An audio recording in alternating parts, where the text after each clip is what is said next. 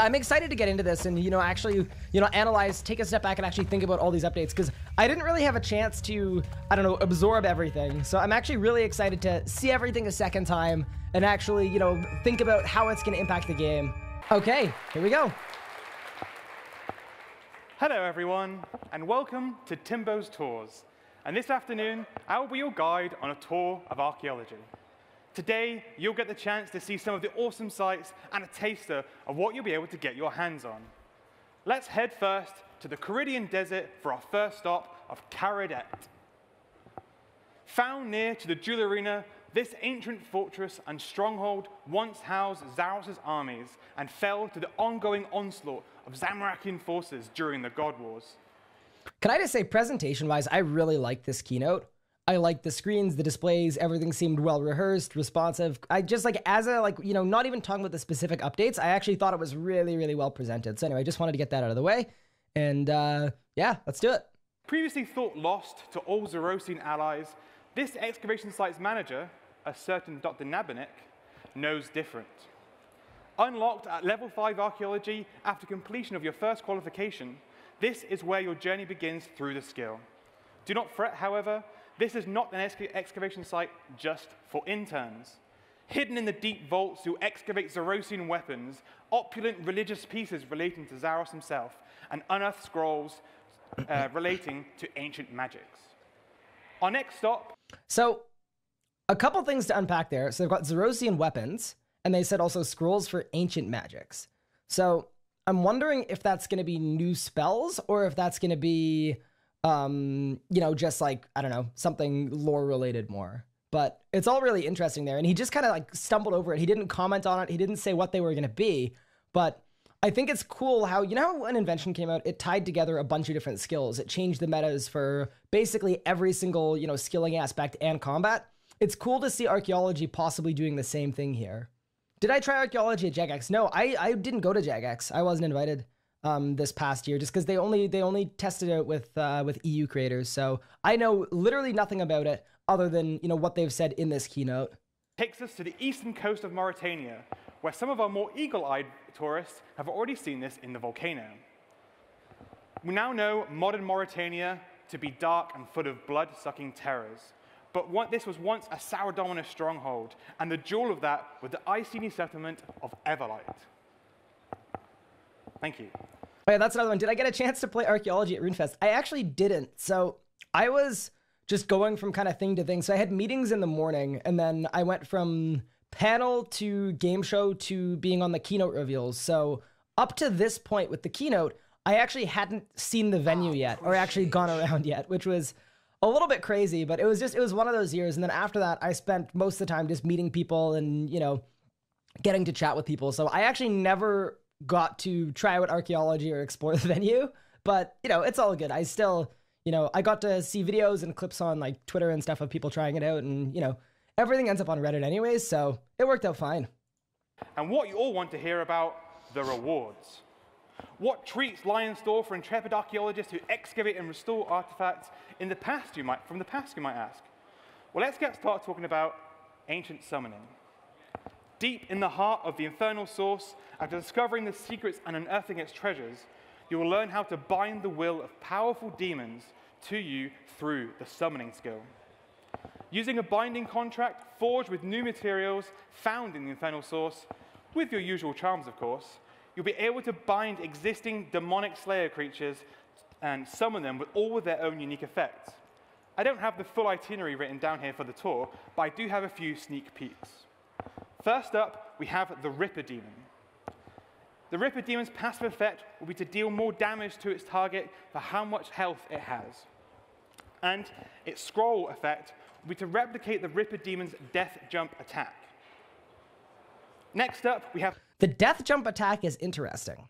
So, my guess with how that's going to work, and you guys can weigh in too, my guess with the Ripper Demon is it's going to... For a mob with less than X amount of HP, it will be able to KO it. So I have a feeling it's going to be something that'll be really good for Slayer. That's sort of the vibe I'm getting there. That's what I would guess. But I am pretty excited about that. I think it's going to be interesting.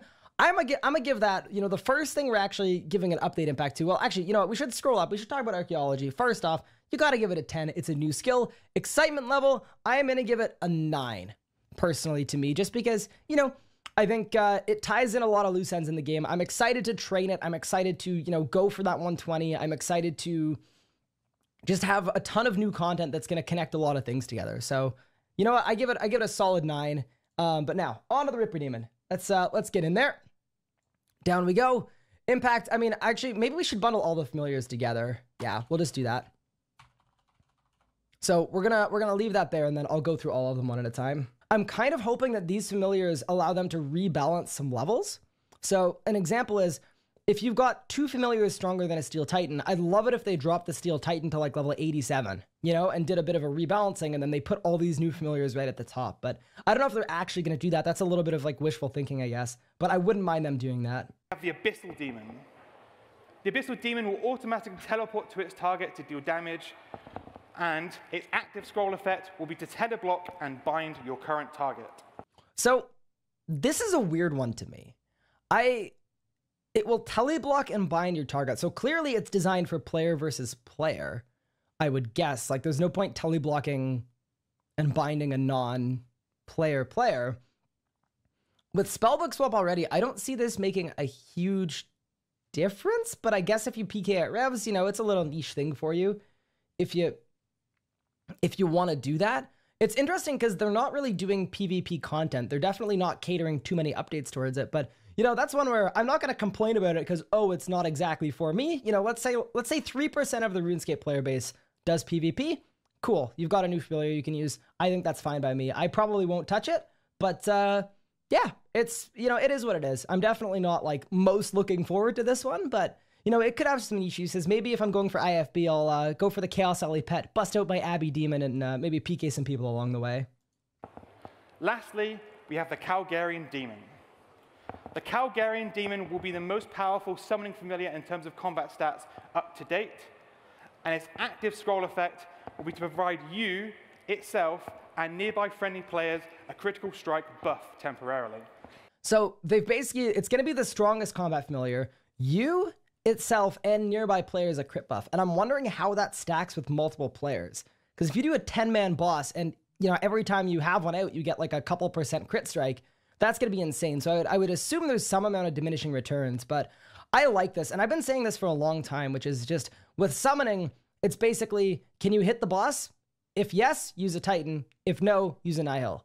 And I'm so excited to actually have some new familiars that have different kinds of effects that could tie in differently, where, you know, the crit chance could be more valuable than a Steel Titan at a number of different bosses, depending on, you know, the actual mechanics and when you need damage. So anyway, I'm really excited for this. And a lot of people were talking about, you know, them reworking summoning to 120. And I feel like these new familiars, they definitely help with that in terms of not needing to rework it to 120 and it just being a good skill by itself that actually has multiple meaningful rewards. So I really like this. I like the teamwork aspect of it. It'll be cool to see, you know, different teams with different mixes of familiars.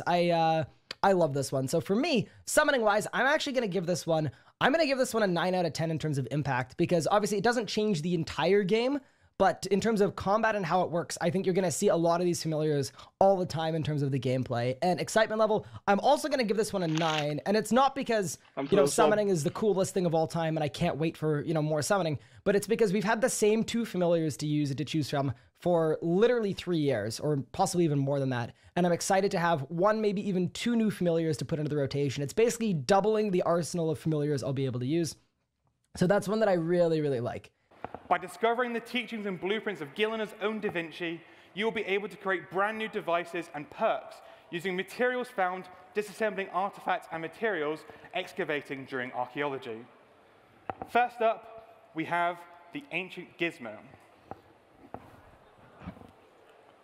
Covering all 3 different types of gizmos, such as weapon, tool, and armor, you will need to use Ancient Gizmos in order to obtain the new perks from archaeology materials. That's not all, however. All 9 slots in the Ancient Gizmo will be unlocked, allowing you to experiment further and find perk combinations and ranks previously undiscovered. So 9 slots on the Ancient Gizmo. So does that mean we get 9, we can put 9 different materials in? Because that's insane. I think that's what that means. I think that means you're going to put 9 mats in. So P5E3 would be possible. We're going to be able to get some absolutely mental combo perks with that. And I'm really, really excited by that. Yeah, Aftershock 3 Coroming through would be another option. And this is something that I'm very excited about. And the reason I'm excited for it is just, we've had the same best in slot perks for, a very long time. Pretty much since Invention came out, they haven't added a whole lot. I was hoping when Anachronia came out that they'd be putting in some new perks, and they didn't. I'm really glad to see this. I'm really happy for it. I think it's going to be fantastic. I think it's a way to further customize things, because your current meta, like biting is always going to be best in slot. Impatience is always going to be best in slot. Aftershock's going to be best in slot, P4A2. And this allows you to get a secondary perk on all of those gizmos for the perks that are a little bit less good on the damage output front. So you'll actually be able to experiment and get something that actually caters to, what you actually want. So anyway, I really like this one. I'm excited for this one. I'm hoping they do something to, like, maybe, I don't even want to say refund perks that people already have, but maybe a way to get like half of the materials back that you put into it. I don't know. I don't know if they'll actually do that, but whether they do or they don't, I think it's a really, really good one. Impact, I'm gonna give it an 8, because when you're looking at invention perks, you're looking at a couple % here and there in terms of like damage output. They're not actually gonna change the way you like play the game, but it's an update to invention that they haven't done in a long time. And excitement level, I'm gonna give that an 8 as well, just because they haven't given out new perks in a long time, and I'm excited to see just the experimentation aspect. But you guys are also welcome to put your out of 10s in the chat as well. That's what I think. Next up, we have the XP capacitor. If you've ever wanted to level up your augmented items faster, to either siphon them or to get those juicy level 20 benefits, then this is the device for you.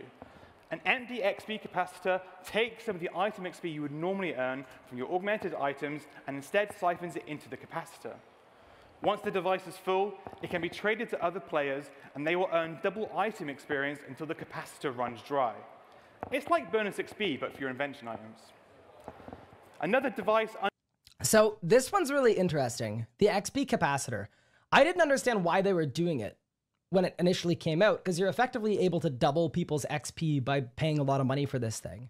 It was a bit of a head scratcher for me, but I actually had a chance to speak with some JMods afterwards, because I was like, so what's good with this? Like, why is this a thing? It's item XP, which means it's going to level up twice as fast, which means it's going to give you disassembly XP twice as quick, which is interesting. But the actual reason that they've announced it or they've released this, just speaking to the JMods that actually worked on this project, it's because a lot of the time people don't want to switch up their perks, apparently, according to their own analytics, because you need it to be level 20 for it to be more effective. So what they wanted to do is give people an easier way to level things up to 9 for disassembly or to level 20. So it's not actually something designed for, like, low-level players to be able to, train invention faster, even though that is sort of a side effect to it. It's more going to be, just for, leveling up those perks so that it's less of a grind. And I think it all kind of caters into, the amount of prep time it takes to PVM and them trying to cut down on that. And I can't say I hate it. I think it's more of a quality of life update than anything else. I think it's smart. I think it's really, really good. So I'm just going to say XP capacitor, update impact. I mean, you're basically taking an hour and a half to level up a lance to 9 or, whatever it is, or, some armor to level 9. You're cutting that down in half to 45 minutes. That's not like a game-changing update. I'd give it a 6. Excitement level, I'll give it a 6. I'll give it a 7 because, it's going to be nice. It's a convenient thing. It's a quality of life thing. I think it makes the game easier to play, and I'm good with it. Unearthed from the past is the Kinetic Dynamo.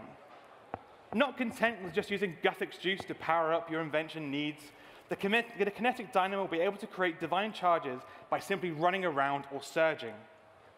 Once you've done enough running around with the Kinetic Dynamo, it will charge up, spit out divine charges, and then break. So the Dynamo, to me, it ties into the same thing as the last one, which is just quality of life and the amount of time it takes to PVM. I love that. Surging and moving around is something that you do all the time in game, especially if you're PVMing. And this is a way for, PVMing, which is the biggest charge sink in the game, you're gonna be able to get some charges back while you do that. So I really like this one as well. I think it's sort of the same as the capacitor. They want invention to be less tedious to train, it looks like. And yeah, that's another one I'm really happy with. I don't think it's going to be so powerful that like you're going to want to spam Surge and Escape over and over again to get charges. It definitely won't compete with Divvy in that sense, but it's a way to get some charges back while PVMing, which will effectively just, you know, reduce the amount of time you need to spend actually collecting charges if you're an Iron Man, and on a main account, it might drop the cost a little bit too. So I don't know what you guys think about it. I think impact-wise, I'll also put it as a 6, but I know if you're an Iron Man, it's probably like a 9 or a 10. And then excitement level, I mean, I'm going to put it in the same as the Capacitor. I'll give it a solid 7 for excitement. I think it's going to be really, really interesting. And I definitely like that because, like, I've got an Iron Man, right? I've got a hardcore. It's got invention. And people are literally like, oh, Ryan, don't augment, you know, this gear or that gear yet because you're not a high enough Divvy level to upkeep it. And this Dynamo could be changing that. So I like it. I think it's a really, really good update. It's quality of life, which I know sometimes people like overshadow it or don't really care too much about it because, oh, it just changes, you know, this, that, or the other, like little things. But I don't know. I think you make enough changes to the little things and you really greatly improve the whole game. So anyway, I like. The final thing to talk about for Ancient Inventions today is the ability to further enhance invention-created tools like the Fishermatic, Hammertron, and Pyromatic.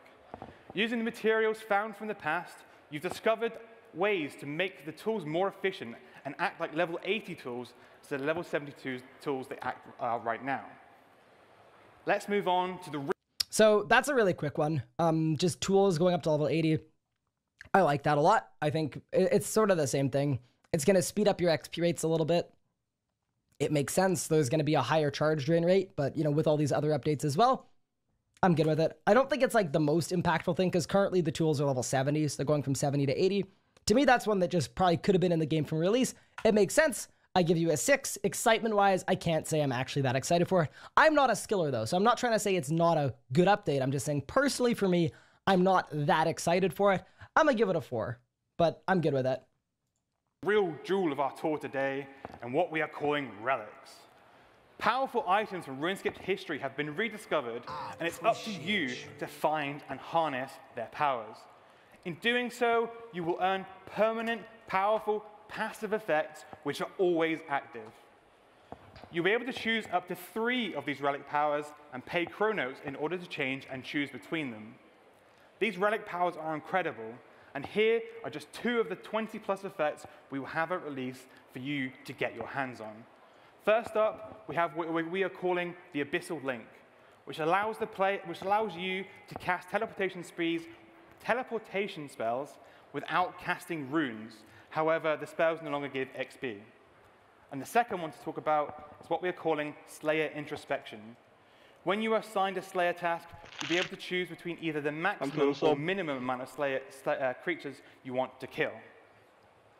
Okay, so relics, I'm going to pull up the list of all the relics just because I think it's really, really important to do because a lot of them are very, very interesting. Shout out to Chi, by the way. She was super, super nice. Met up with her. Okay, here's the list. A lot of these are very, very powerful. I'm just going to read the description really quick, which is relics are one of the core reward spaces for the Archaeology skill. You gain them through gameplay, and when unlocked, they are permanently passive buffs for the player to use. Each relic power will have a cost to activate. You'll have a maximum of 3 active at once. There will be a cost to change your relic powers. So, quick note before I talk about these, the list is not guaranteed. They're going to make changes to them. There are going to be a lot more than this as well, but it's just an idea. The weaker ones will be cheaper to use. The more expensive ones will be more expensive. It all makes sense. So here we go. Oh, you guys want a little computer enhance? All right, we can do that here at the RS Guy Productions. All right. Oh, can I really not? Oh, Twitter, you're the worst. All right, give me 1 second. And we are back. Okay, that's better. Okay, cool. So, into the relics. Font of Life increases your maximum health. The Diplomacy one, I can read. Rep gains are 10% faster. Zerker's Frenzy, deal more damage, lower your HP. This one goes really well with Death Ward, which is take less damage the lower your HP is. A lot of these are just really powerful. Adren doesn't drain outside of combat. That's going to be great for the more casual player that doesn't want to Adren stall. Basic abilities generate 1% more Adren. I'm just going to look at the, the more critical ones. Not draining run energy. Taking a look here. I'll let you guys, run through all these if you want to, of course, too. Conservation of energy is ultimate abilities refund 10% Adren. And then this one gives you 10% maximum Adren too. So these two together means you could Zerk on 110% Adren with a Ring of Vigor. And then at the end of that, you would be on 30% adrenaline as you Zerk. You could A-pot with an enhanced adren pot, and you'd instantly be on 60% adrenaline. So things like that are very, very powerful together. There we go. Just some other really interesting ones. Teleporting to the center of the abyss, that's always useful. Rune pouches never degrade. They give you luck effects, things like that. DG gives you no death penalty. Anyway, all sorts of things like that. And a lot of them are very, very interesting. And this is something I'm really happy with. I got the chance to speak to some JMods after the fact, and this is something that like I'm cool to share with you guys. Basically, what they wanted to do with these relic effects is one of the things people didn't like about weapon diversity was that a lot of them were like, oh, this thing has a chance of activating and giving you more damage. And it really, muddies the water in terms of, what's good and what's not good. And especially that's one of the reasons why a lot of people don't use the range combat style is your damage output relies on getting extra adren from a Sentry Bolt procs. It's random, it's not consistent. Same with the rubies. How often is your ruby going to go off? And that's one of the things they knew and they were aware of. And it really impressed me with these relics. All of them are active buffs that are constant and consistent. And they wanted that so that if you're PVMing as you're trying to refine rotations, you always know exactly what you're going to get. Unlike the Impatient perk that, effectively gives you about an extra percent adren on every basic, this one actually will guaranteed give you 1% adren every single basic you do. And that way you can actually calculate it into your rotations and you can plan accordingly for it. So that's one that I absolutely love. And I think it's fantastic. Obviously, there's a lot of power creep. It's strong, and I'm totally fine with, how strong it is. I'm not going to go into the nitty-gritty of balancing, like, oh, this is unbalanced, this is OP. I really like the idea of it, and I really like the thinking behind it as well. This is one that I was very, very impressed with in terms of implementation, because I don't think the random, like, oh, you have a 2% chance of this popping off, and when it does, you get a lot of damage increase. I don't think those are nearly as fun because you can't plan around them actually happening. So that's my thought on that. I'd love to hear what you guys think, but I think it's absolutely fantastic. So I'm going to give this a 10, and I'm going to give this, is that the first 10 of the day? The second 10 of the day for relics. I think they're going to be really, really fun to use. That's just me. I'd love to hear what you guys think though as well. But yeah, I'm excited. I'm not worried about how overpowered they are or any of that stuff. I just, I think they're going to be really cool in terms of changing how you play the game. And yeah, I'm really, really good with them. One last thing. During your time excavating the once lost wonders of the world, you'll come across some powerful artifact weapons, which you can restore even further to become exceptional weapons. If you look now behind me, you can spot one of them, which we are calling the Spear of Annihilation. Alas, my section of the tour is over. Thank you for traveling on Timbo Tours. So, this is interesting. New weapons. I'm guessing that's got to be either a tier 90 or a tier 92, I would guess. But in the way and in the direction that they're trending with these updates, I wouldn't be surprised if it also has either a special attack or a special effect that could be really interesting. So this is one, I don't even know if I want to put it on the list because, I'll put it on the list, but we don't know anything about it other than what it looks like, obviously. It looks very cool. I'm excited for that. I don't have a clue where it's going to be used or anything like that just because we don't know how good it is. We don't know what it does.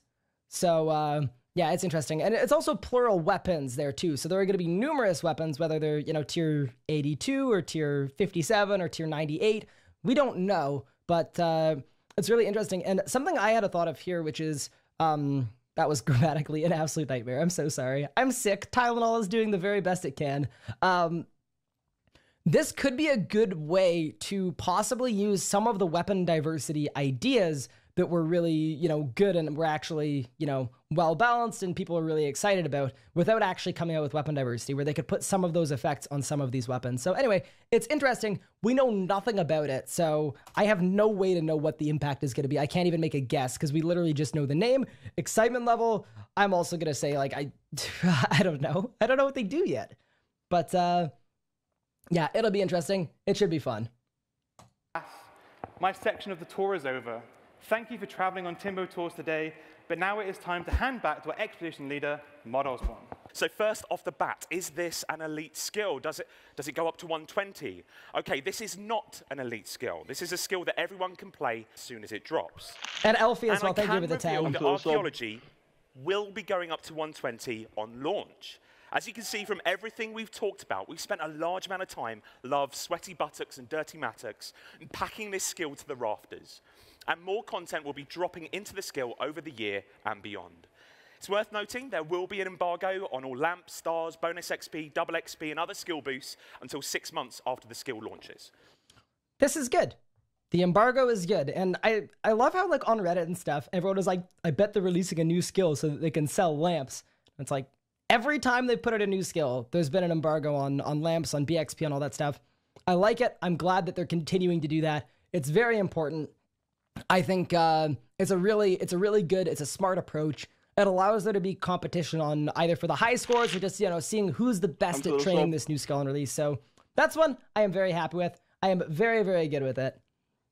So anyway, that's one, obviously, it doesn't really make it onto the list on the doc because, you know, it's just an embargo on XP rates or on BXP, but it's one that I definitely like.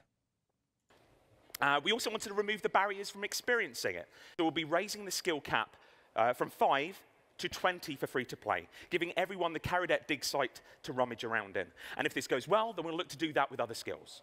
That is a big one. That, you know, he kind of... He went over it very quickly, but they want to raise the skill cap for this new skill to 20 for free-to-play players. And I know, like, most of us in the chat are probably members because, you know, most of these updates are members related, but that kind of ties in with the new player experience, I think, for me, because almost everybody starts out in a free-to-play, and this is something I love to see them doing more of.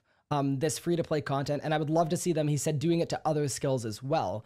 I think, you know, for me personally, it's not super impactful. Obviously, I'm a member, I'm Max. This is a great update to me. This is a great idea to me, and personally for me, like, impact-wise, I would give that a 9 if they're raising a number of skills up to level 20. Excitement level, obviously, I'm not personally, like, that excited to play it myself, but, you know, for the new guy coming up, for the free-to-play players, I think it's fantastic. That gets a 9 and a 9 for me. I think it's unreal.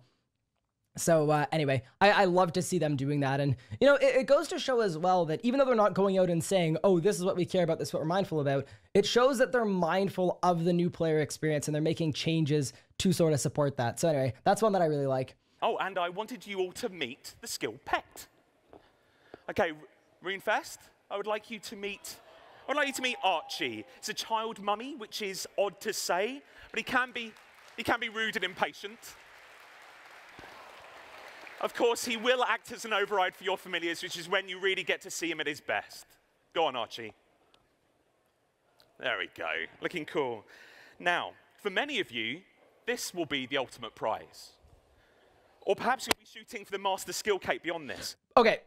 First off, Archy, cool. It's a skilling pet. It's a cosmetic. I'm not going to, like, you know, put it on here and be like, 10 out of 10, most impactful update of the year. That pet is super cute, though. I want one. Skill cape. The logo looks terrible. They have said that they're going to change the logo. So just the black and white cape, look at that. Definitely, I would not look at the logo because when I first saw it, I was like, what are they doing? Oh boy. But yeah, I'm really glad they're going to be changing the logo. And yeah, you may not mind it. I personally, I don't hate it. I just think it's a little, I don't know. I don't look at that and initially be like, that's definitely archaeology, you know? You know, you could be dusting off an antique with that bad boy. But yeah, it's all good. Euro, thank you very much for the 3 months. I appreciate it. You're a beast. Keep it going. We'll keep the perks under wraps for now, mainly because we won't have the context of whether or not they're good. But the skill icon may well change up to launch, so please do give us feedback. But there's something about that black and white that I find pretty slick. Okay, and I think it will look great with one of these, which is the Archaeology Elite Skilling Outfit. Now, this is coming out on launch of the skill and is entirely gained from Archaeology. This will use something other than the fragment system. So, entirely in from Archaeology. That's them without saying it. And this is why, like, Reddit and stuff are like, they didn't talk about MTX at all. It's like, they didn't go out and say, this is what we're doing with MTX. You're absolutely correct. They didn't. But that's effectively what Mod Osborne is saying there. It's going to be gained entirely through training the skill. He's literally saying right there, this will not be part of Treasure Hunter. So, anyway, that's one of the things that I was just like, oh boy. It's one of those things. And by the way, speaking of the MTX thing, I kind of get why there was no official statement at Runefest. Runefest is supposed to be a celebration of what's good in the game, what's exciting in the game. And here's the thing. If you give Reddit keyboard warriors or, you know, those type of people, the people who are super just, you know, they'll bash anything that they think is bad, and they won't even comment on anything good because it doesn't push the narrative that they want to push. Here's the thing. If you give them a statement on MTX, words and not actions, they're just going to say, this statement doesn't mean anything to me anyway. So anyway, I get why there wasn't a statement, even though, you know, there could have been one, whatever. I get why there wasn't one, but you'll see in a lot of these updates in this keynote, they are, without saying it in as many words, they are commenting on MTX without directly commenting on it. So it's one of those things. I'm definitely, you know, I'm good with that. It's a skilly outfit. It's not obtained through Treasure Hunter. That's effectively what he's saying. For you to, that you may be used to, so you'll have to do some very specific things to gain it. I won't tell you now, but do get the archaeology team drunk later to find out. Okay, now for the doozy, the release date. Okay, so outfit, I don't know. That's not, you know, the most fired up. I would say I'm excited because it's not available through Treasure Hunter, so I give it a 7. Impact, I mean, there's no good way to know, so for right now, I'm gonna give it a 7, all right? I'll keep it there, and let's keep it going. Okay. You can see the development is hugely progressed. You'll have played the demo in the volcano, at least if you're here and not watching on the stream. You'll be playing Archaeology and all 5 of its dig sites, Ancient Invention, Ancient Summoning, Relics, and more in January 2020. There were old school people sitting behind me, and every time they talked about anything for RS3, they would just like quietly like laughing to themselves. They were like, you know, like when you, I'm trying to think of a good example of what it looked like, but it was like, you know, when you're trying really, really hard to look cool. We're like, you know, like I'm good friends with Cash and Sahel and them. So like, we all know that we're all idiots. So we're happy to act like idiots and just be ourselves. These guys were like so stuck up just trying to like look cool to each other that they kept on just like, be like, RS3, the whole, like every 2 minutes, but they sat through the whole thing. Anyway, I loved it. Most people weren't like that, but there were just a couple people right behind me and it was absolutely hilarious. They just couldn't help it. And anyway, it was just really funny. Anyway, continue. Bang. Hello. Okay, could I just say, Mod Raven is a beauty. He is a world-class beauty, and if you don't like this presentation, I don't know what to tell you, because he's an absolute beauty. Oh, my delicious sweet potatoes! Granny here and here to tell you about a marvelous new development opportunity that's come my way. See, the boffins over the museum have discovered this enormous, bloody great island filled with lots and lots of fertile land that needs a granny's touch. That's right, my dears. It's time for the Pottington brand to expand into new real estate. Which means, my dears, you and I are going to build a farm on this great big island. Yes. We've got this lovely little island just off the coast of Anachronia. You've probably seen it. It's a beautiful spot for us to build some paddocks on it. So between us, by which I mean mostly you, bad back, you know, we are going to add 5 entirely new pens, 2 large, 1 medium, 1 small, and 1 carefully reinforced breeding pen. But we're not just raising sheep and cows anymore. Oh, no, dears, no. We're going to expand our agricultural ambitions, and we're going to focus our attention Love you, man. on Appreciate raising great big reptiles. With 14 entirely new species to raise on the farm. We've got frogs. These poisonous blighters should be quite useful. And we've got salamanders, because who doesn't love a lizard that can spit fire? And we've got jadinkos, because Papa Mambo's been giving me some tips. And we've got apopterosaurs. Fortunately, these ones are quite dumb, and they've not realized they can just fly away. Don't tell them. We've got these absolute units. Look at the muscles on them. And we've got enormous bloody great death dinosaurs. You'll be able to raise each of these in the new pens on Dinosaur Island. Only those pens, mind, they shouldn't be left around the sheep. You can raise them, feed them, breed them, harvest them. All the features of the farm, but now with scales. They'll have some truly unique harvestable resources from these beauties. But wait, there's more! I obviously can't be in two places at once, so I've sent over someone to help you out. My own great-granny, or prehistoric Potterington, will be there to help you out. And she'll be joined by these adorable baby dinosaurs that are so cute, you'll barely remember that they'll happily disembowel you and eat your flesh. Oh, how sweet. This is interesting because they've talked about unique rewards. I'm wondering if growing the highest tier ones, I'm wondering if you'll be able to get terrace from all pieces.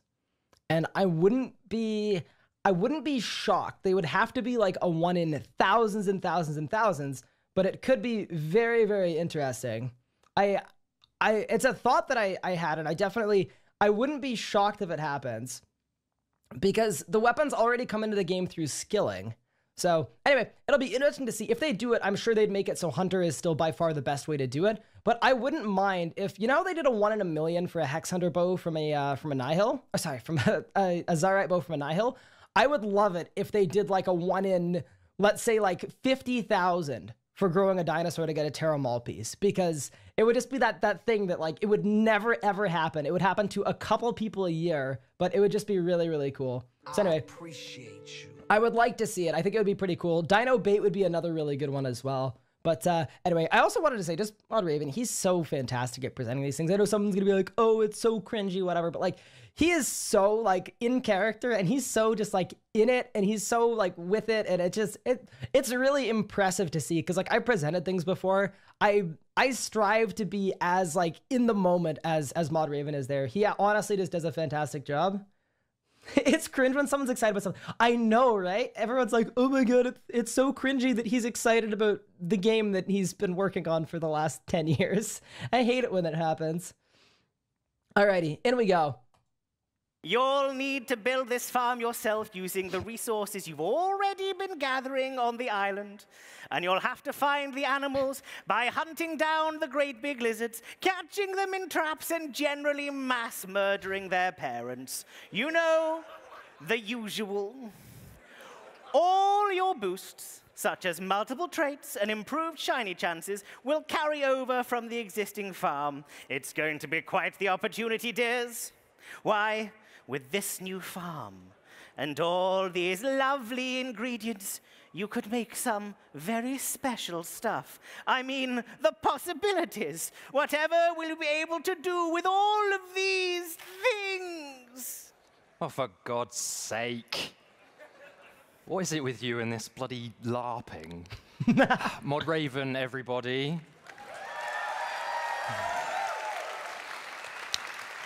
Okay, that's Mod Orion, by the way. He's an absolute beaut. He's a super, super nice guy. Player on Farms 2, Update Impact. I mean, I kind of got to give it a 9 because it comes with the 120 farming announcement that's coming right here. Excitement level, I don't love player owned farms, so I'm going to give it a 7 because I don't love the POF update. But personally, like, I totally get it if you guys are like an 8 or a 9 or a 10. Like, I totally, totally get it because it's exciting. It's cool. It's personally just for me, not my exact cup of tea. But yeah, I'd love to hear what you guys think about it. And let's keep it going. Hi. So a little while ago, we mentioned that we would be expanding 2 existing skills to level 120. Well, now that Mod Raven, technically Granny Potterington, has introduced the Ranch Out of Time, we can probably assume that one of those skills is farming. However, we're also happy to reveal that alongside appropriately powerful rewards, we'll be raising the Herblore skill to 120 as well. I'm already 120 Irby. Get in. Not a problem at all. Excitement level 10. No, I'm kidding. Let's keep it going. But don't worry, we'll talk about that in a little while because farming is definitely not done. So, first of all, we'll be converting Mana Farm into the official farming guild That will be released alongside. I love this, by the way. I just wanted to say, Old School got a farming guild and it was highly successful. A lot of the time, Old School takes updates from RS3 where like we got Prif and then, you know, they did the same thing with the 8 districts and they ended up with something really similar that was quite successful. And I actually love to see it going the other way too. I think they're very different games, but it's fantastic to see, hey, this worked out really well in the Old School environment. Let's try and do something similar in RS3. So anyway, I love that. Farming guild. I'm just going to put that up there. Okay, we're just going to call it Farming G because spacing is a problem. But yeah, that's what I'm really excited about. It looks really nice as well. So anyway, I'm very good with that. Reputation and rewards and stuff, as you can probably imagine. And we'll be adding an entirely new training method in which you can help out noob farmers with their own small startup farms by giving them all of the supplies that they need. They will come and visit you at the farming guild and ask all of you master farmers for your help. So new training method, I'm always good with that. I think so long as like as much as you can diversify a skill, it's great. So I'm always happy with those things. Obviously, it won't impact me. I'm like level 107 or 108 farming, so it's more something for like a lower level player, I would guess. But, you know, as long as it's fun to do, I think it's always good. And, you know, the more alternatives you can give to train a skill, the more likely it is that you're going to make somebody happy. So I'm good with that. And because it's the farming hub, you're going to be able to build a new invention machine that lets you view all of your patches from the guild without having to use the remote farming spell each time. For something a little weirder, a little strange, but still extremely helpful. So farming guild, update impact. I mean, I'm going to give it a 6 excitement level. I'm going to give it a 7 just because, you know, it's going to be nice. It's going to be cool. I'm glad that we're getting one, but I don't think it's not game changing in that sense. It's going to be convenient. And sort of along the lines of the same convenient stuff, we've got the remote farming machine, which I also think is fantastic. It's the first time we're seeing what looks like an invention machine in a non-invention guild location. I'm excited about it. I think it's really good that they're sort of expanding that idea, and it all kind of fits into the quality of life thing of making things a little quicker, a little easier, so that, you know, the players can spend more time doing the things they enjoy. It's almost like a bit of a dailyscape reduction here, having this available, and, you know, just making farming easier to train, faster to train. So anyway, I like it a lot.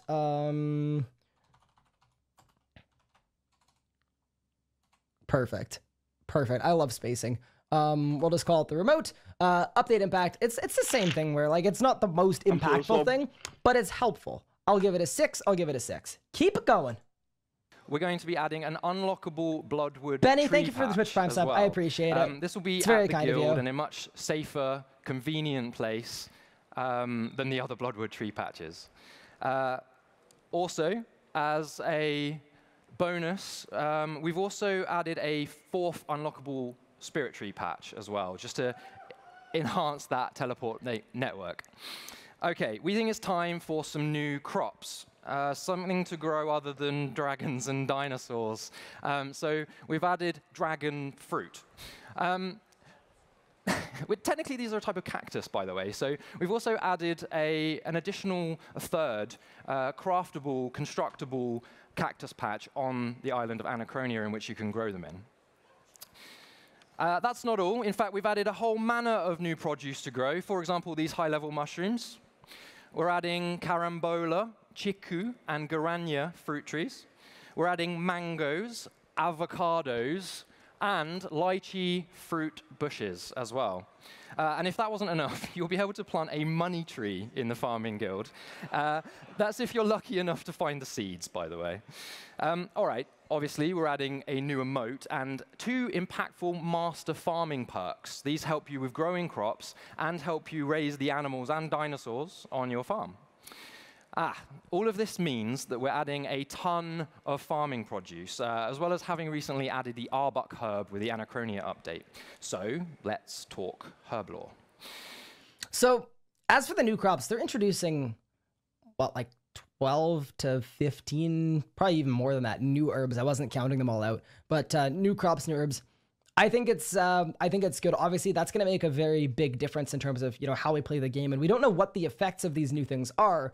But based on, you know, everything else they've done and how impactful most of the other things they've announced and released are going to be, or sort of look like they're going to be, I would say it's safe to assume this is going to be quite impactful in terms of like how the game actually, you know, plays. There's no way they're going to be releasing these things to do nothing.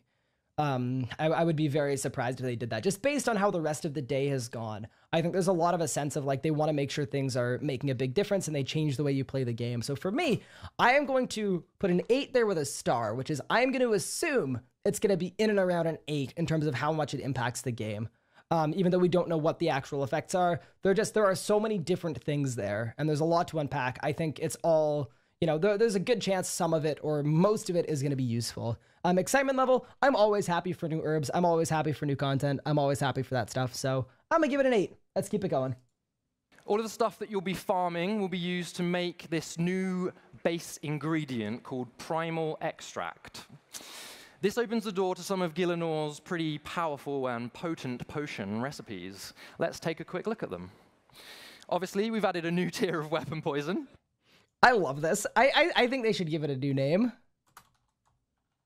It's just like weapon poison, you know, in 2025, it'll be weapon poison plus to the power of 7, which is, you know, always fun. But, you know, I'm interested. We've combined prayer and summoning pots.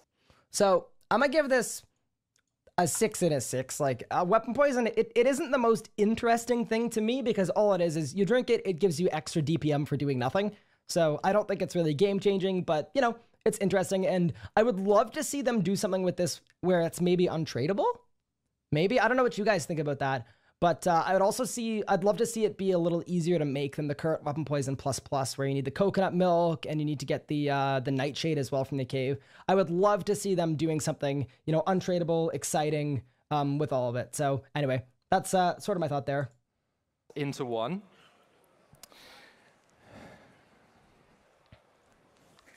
There we go. And this next one. So the prayer summoning one. I've heard a lot of people talking about this one. So it's going to give you summoning spec points. It's not a super restore because a super restore gives you summoning of familiar points. This will be special attack points. This to me, and I had a conversation with Omid about this because it was a bit of a head scratcher initially because the way that you currently use summoning potions in the game is you spam them, right? You go through them as quickly as you possibly can. So our question was, how is this going to work? You're just going to be on full prayer points, infinitely going through it. But the realization we came to is if you make this with a 4-dose summoning potion, a 4-dose prayer potion, and a crystal flask, effectively what it's going to be doing is it's going to be turning 4 doses of prayer potion into 2 free doses of summoning potion. So effectively what you're doing is you're decreasing the cost of summoning flasks through this update. And I wouldn't be surprised if that's why they're introducing it as an interesting, you know, decent way to reduce the cost of going through those summoning flasks. So anyway, that's one that I'm happy with. That's one that I'm good with because already a crystal flask is 1K, a potion flask is 6K. So you're taking 5K off the price right there. And then on top of that, you're turning 4 doses of prayer potion, which is what, like 4K, into 2 doses of summoning flask, which is another, what, like 10K right there. So already you're taking 15, 16K off the price. So that's why I think that's actually a really good, useful, impactful update that it kind of falls into the same line of making PVM cheaper to do. So I'm always happy with it. I'm actually going to give that an impact level of 7. It doesn't change the entire game, but excitement level, I give that a 9. Not even for like the update itself, but like what it means for, you know, them being aware of these types of things in terms of making PVM cheaper to do. I'm always going to be happy with an update like that. So that's sort of what I think about that. Moving on to the next one. The thank you for the sub, and Leah Vanny as well, thank you for the 3 months. Player suggestion after we reached out on Twitter a little while ago. It's called the Charming Potion. While active, you can gather summoning charms at double the rate that you normally would through both combat and skilling. Okay, next. So, Charming Potion, this one's interesting. Basically, it's going to double the rate that you gain charms. I'm not sure about this one. I don't know why they felt the need to do it, kind of. A little bit. It's going to double the rate of charms. Here's the thing. I don't care. Like, I don't think it's, oh, it's OP, like, ban the thing. They're not raising summoning to 120 anyway. The odds of this potion being below, like, level 110 Herblore to make, pretty low. So I don't see this being particularly useful unless you're a skiller who just wants to go for 120 or 200 mil cosmetically.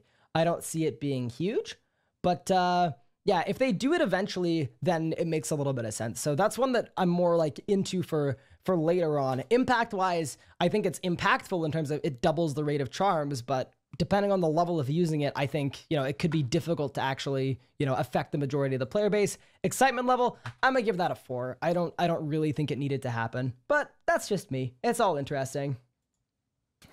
Let's introduce you to the Potion of Harvest.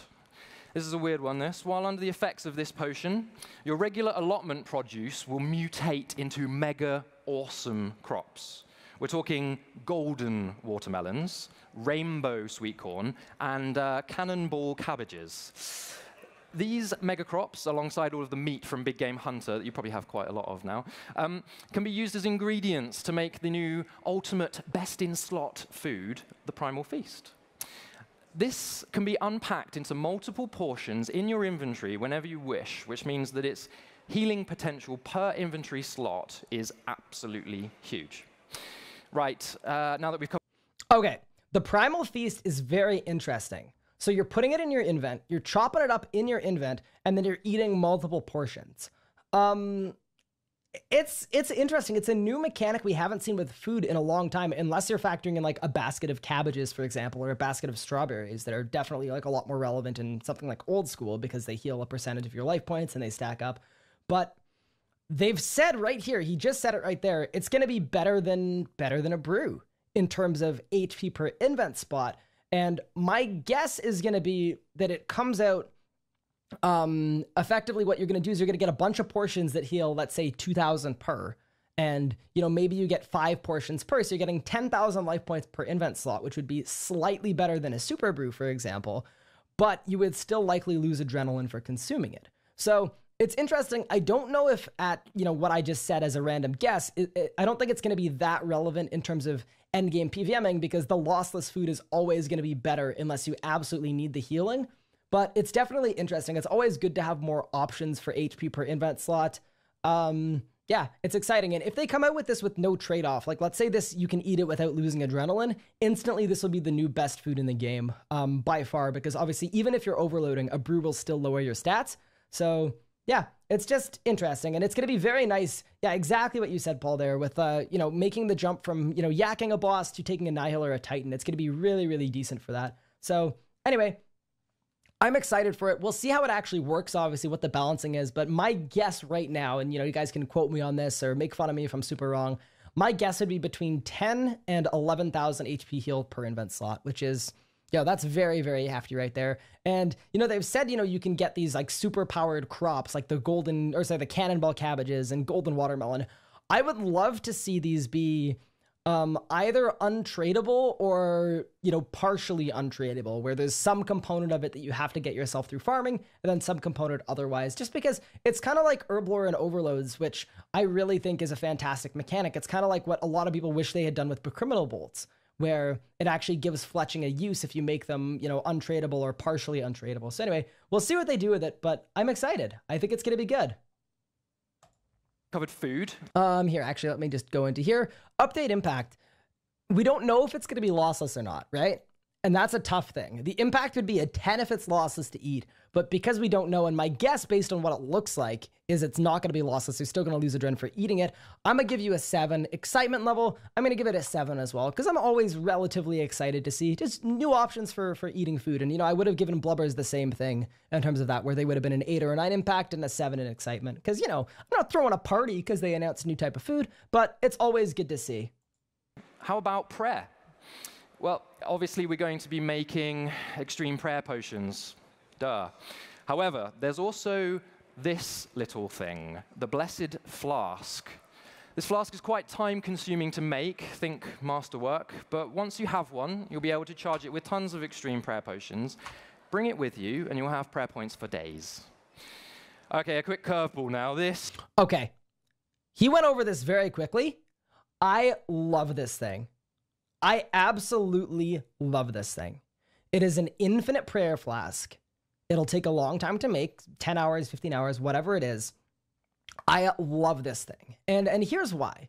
First off, when you're talking about people nihilling bosses and getting into nihilling tightening bosses, one of the things that's problematic is, like, if you're bringing 3 prayer potions or 4 prayer potions, all of a sudden, you know, like, I'll look at my Telos invent. I think I have space for 8 or 9 food, which I know how to do now, but when I was first making the jump, it was very difficult to do. What this is going to do is it's going to save everybody a couple invent spaces when PVMing. It's going to be really, really nice for that in terms of not having as harsh of a trade-off between food and not having food. Things I like about this that he brushed over very quickly as well. You're going to have to load it up with prayer potions of your own. So it's still going to cost prayer pots. It's not like the Ancient Elven Ritual Shard, but permanent. You can click it as often as you want. But you should be able to load this bad boy up with, you know, 1,000 prayer potions, bring it in one invent spot. It's a quality of life thing that I think is really, really nice. I think it's really good. It's not too overpowered for like the end game player, but I think it's going to help a lot of people out. So it's one that I really, really like. I think it's fantastic. I think making it untradeable and time consuming to make is a perfect reward space for something like this. So anyway, that's why I instantly gave it a 10 and a 10. It's something where once again, it's a 10. I'm not throwing a party because of this thing, but I really like the thinking behind it. And I think it's the type of thing that is nice to see. And thus far through all these updates we've been through, a lot of them are very meaningful. And I like that a lot too. A lot of them will change the metas. A lot of them will change the way you play the game. And I think that's something that's been missing for the last 3, 4, 5 years in terms of most updates being sort of niche or, you know, not that good. Every single thing on this list we've gone through today pretty much is very useful, is going to be interesting, is going to be fun to play with. So anyway, I like it. I'm excited for it. Yeah, let's keep it going. Bring it with you, and you'll have prayer points for days. Okay, a quick curveball now. This is an adrenaline crystal. This isn't new. Right, it's not. But we'll be adding drops to PVM and Slayer drop tables, which you can convert into adrenaline crystals if you have a high enough Herblore level. Okay, so he also brushed over this one. This needed to happen. I am so happy it's happening. Someone in the comments go, oh my God, Ryan, it should have happened on release 10 months ago. The best time to make this update was 10 months ago. That was the best time to do it. You know what the second best time to do this is? It's right now. It's today. They've realized it's a problem. I'm excited for it. I've spent over 100 mil on adrenaline crystals in the last year. Like, it's insane. They're so expensive. They're like, what, 260K each for an extra 5% adren? And making them like even 10 times more common, 20 times more common. 1, it gives people training Slayer more GP per hour, which is fantastic. 2, it reduces the cost of PVM. Check both the boxes, bang, bang, easy as that. It's fantastic. And one of the people who is, you know, in charge of this update is Mod Iago. I love that guy. Thank you. You're an absolute beaut. This is another one that, I mean, impactful. Does it change the entire game? No, but it's a huge quality of life. I would actually give that a 9. And excitement-wise, I'm also right up there with a 9. I think this is great. I'm so glad that they're mindful of it and they're doing it. I'm very happy. It's a big play. Into adrenaline crystals if you have a high enough Herblore level. Also, herb level to do it. Adrenaline crystals are still going to be tradable, I would guess. So I think, you know, you'll be able to do it, but you'll also be able to buy them yourself, as far as I know, which I think is good. I think it's nice that they're not being converted to something untradeable. Even though they could have, I think, you know, it's fine that they're buyable. They're not that much better than a regular A-Pod. And I know also someone in the comments is going to go, oh my God, Ryan, why do you care about 5% adren? Why does it even matter? Does it even make a difference? There are a couple points where an adren crystal is really useful. I'll give you an example. P3 Telos. If you're 100% adren, it means you can do 2 thresholds in the red beam, A-pot, and then you go all the way up to 100, and then you go to onslaught. So there are a couple of niche spots where the adren crystal is really good, and it's something to base your rotations off of. So them being cheaper, it's great. Less of a trade-off to make. To PVM and Slayer drop tables, which you can convert into adrenaline crystals if you have a high enough Herblore level. I can tell a few of you will be happy about that. Okay, so far, I hope this hasn't been information overload.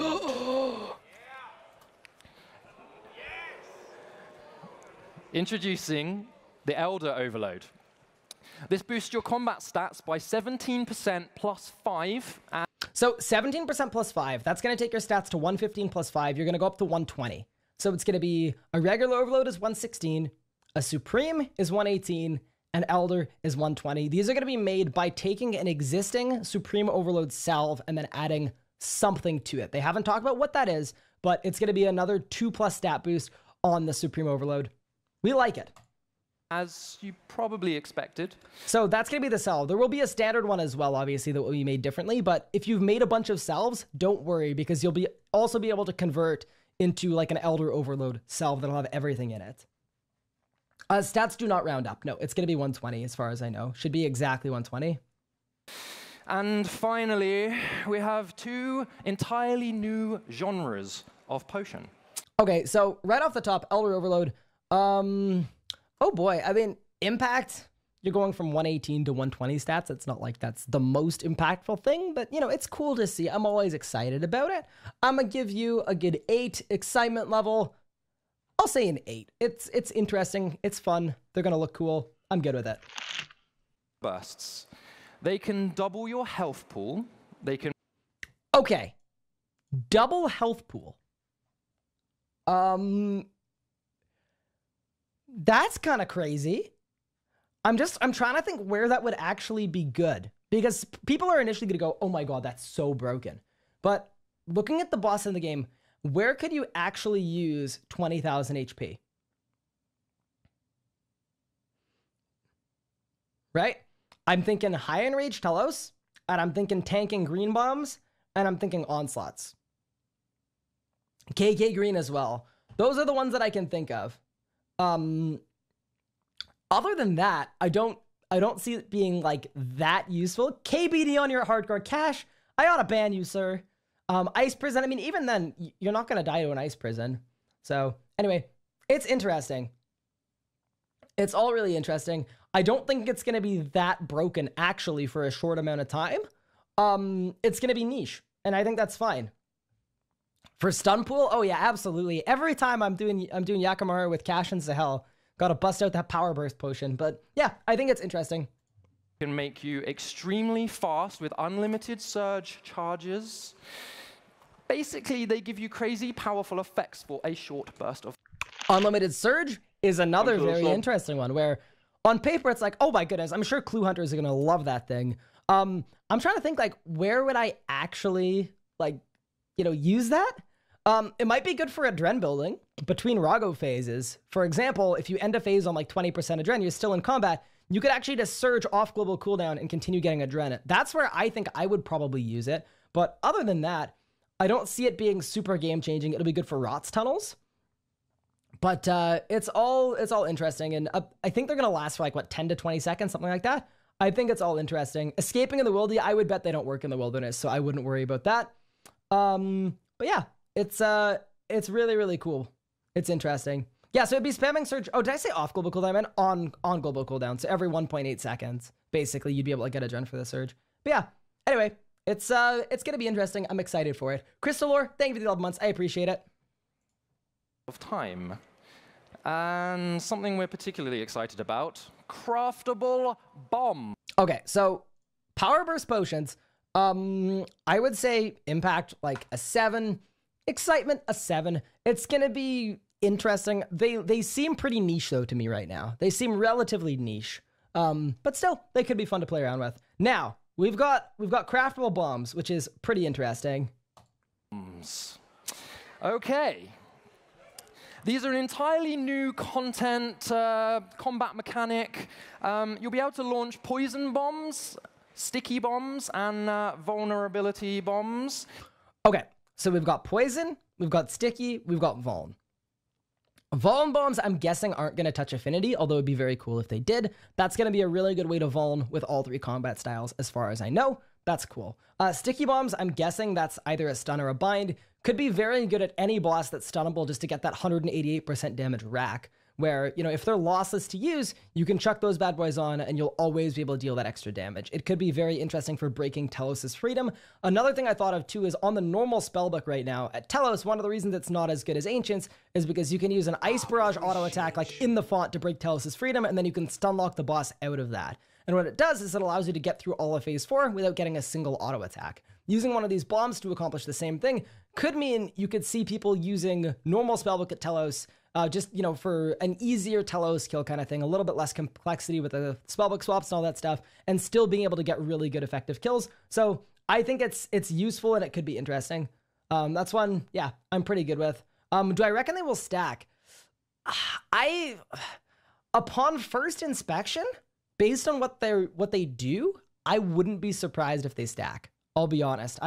My guess right now would be that they stack. That's what I would say. But yeah, anyway, let's go back and rehear what he had to say about them. Something we're particularly excited about: Craftable Bombs. Okay. These are an entirely new content, combat mechanic. You'll be able to launch poison bombs, sticky bombs. Oh yeah, and the other one was the poison bomb, yeah. That one, I mean, it's interesting because we've already got weapon poison plus, and we've got Cinderbanes and everything else. But yeah, we'll see what they do with that, how they make that unique. Overall, though, with the bombs, they seem quite impactful. Bombs, they make the game easier. Whichever unfortunate for, victims newer and areas you choose. These area effects linger for a short while, so any unfortunate enemies that fall prey to them will be affected by the effect while they're active. That sounds like 1 minute. Can I just say that short while? I would bet it's, unless these things are like stackable and really easy to reapply, it's going to be a minute. If they make them like 10 seconds and you have to click on one every 10 seconds, I just think that wouldn't be the best design. I'd be surprised if they did that, unless there was a way to like auto deploy them. Okay. Here's the Master Herblore. Okay, so Craftable Bombs, I'm going to give the impact, I mean, it's got to be at least an 8. Excitement, I'm going to give it a 9. And here's why. It's not because the 3 effects they've given are like insane. They're going to change the whole game. But I like that they're giving us different ways to apply something like a Vuln. I think it's going to be fun. It's going to be useful. I think it's going to be good to play around with. And yeah, that's why I'm really excited about it. Perk, which directly assists the production of overloads.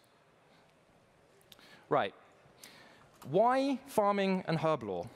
You might be... Okay, so let me go back here because he went over this very, very quickly. This Master Herbcape perk is exactly what a lot of people have been asking for a long time, which is you can create Overload Supremes, Elder Overloads in batches of 5 using 20% fewer ingredients. So this is incredible because what it does is it's cutting down on that prep time it's going to take for getting into PVMing. 20% is significant if you can get that every single step of the way. It's going to stack with everything else you already have, the Scroll of Cleansing, all that stuff. So I really like that, and I think that's a valuable, rewarding perk for a 120 herb player. And yeah, it's the same thing where once you've done the 120, it's going to give you, quicker, faster, less expensive access into PVMing. That's something I love to see. That's a 9. That's a 9 for me. I think it's really good that they're super mindful. They did it with Divine Charges earlier of, the cost of PVMing and how much time it takes to actually go and kill the boss you want to kill. So anyway, that's what I really like. Right. Why farming and Herblore? You might be thinking. Both skills have a significant amount of content from 1 to 99, and Herblore is in fact completely stacked at the higher levels. But also, farming is one of our most popular skills, especially with the introduction of player-owned farm last year. So thanks for the 18 months. But more importantly, these two skills enhance and supplement each other as a pair, which means that it's much smoother for us to design a fulfilling experience for you. As a development team, we feel that a number of criteria really needed to be met before that we were comfortable updating those two skills to 120. So let me just reel these off. We think it's important to have valuable content and unlocks at every new level. We also... Okay, unpacking that, I like it. I mean, it's tough to do. It's a very tall order to say every single level needs to be valuable, interesting. But effectively what they're saying is there are going to be over 20 new unlocks between level 99 and level 120. And that's something that I like because, yeah, everybody knows what it's like to level a skill. Like, I'm just trying to think, like mining, smithing before the rework, right? Anytime you get a level, most of the time, nothing's even popping up that's new that you can do. And, it feels like a lot of the levels are pretty arbitrary. Divi is another good example with that, where a lot of the levels, especially like early on, like you just don't unlock anything. So anyway, I like to see more of that being added. So every single level you get will get you access to something cool. So anyway, I like that idea from a design standpoint of saying, hey, every single one of these levels is important. Every single one is meaningful. I really like that, just sort of as sort of like a design goal or plan that's going to kind of come along with a lot of the updates this year. So want worthwhile goals and milestones to aim for, obviously. We want the journey to not feel like a complete grind, which means fair XP rates and a variety of training methods and mechanics. So fair XP rates is an interesting one. To me, what that means is the higher your level is, the faster the XP is going to be, and it's going to be possibly even more than linear. So level 119 to level 120, they're saying, we don't want that to feel like you have to grind for 27 hours. If you're level 119, you should be getting 3 million XP an hour. And I think that's pretty cool too. I think someone's going to go on Reddit and be like, oh my God, easy escape. My XP rate now that I'm 90 mil and the skill is so high, yada, yada, yada. I kind of like it. I think, you know, the game isn't what it used to be in terms of skills going to 99. And I think going above that point, I think it's cool to see those high XP rates. And something I actually don't like in the game is getting these super high XP rates at low levels, because people like to go for 120s. Like a good example is cooking, where you can get like, what, 1.7 mil an hour, something like that, doing wines from level 35. And that seems a little crazy to me. I would much rather, you know, the skill stays nice and slow, but, you know, as you get higher level, you get these higher XP rates, so that if you're going for 120, right towards the end, those last levels aren't insane, but you can't blitz from level 35 to 90 in an hour. So anyway, I like that. That's a really good design thing too, that I think it's good that they acknowledged. And finally, it's extremely important to add a complete chonker of a grace period for comp and trim players. Something like 6 or 9 months. What's all this smoke? So 6 to 9 month grace period for comp trim comp.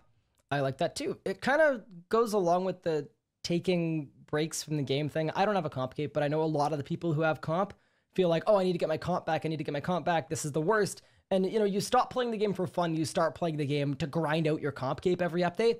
So I like the amnesty periods, and I like that they're doing 6 to 9 months, because that'll give you plenty of time, even if you've got a full-time job, everything else, that you'll be able to finish off these skills without putting that much time in every day, so that, you know, you won't feel like you have to, oh, I gotta wake up and train for 27 hours today, man. I have to. You know, that whole feeling of like needing to do something you don't feel like, I hate it. I think it doesn't go well with any video game.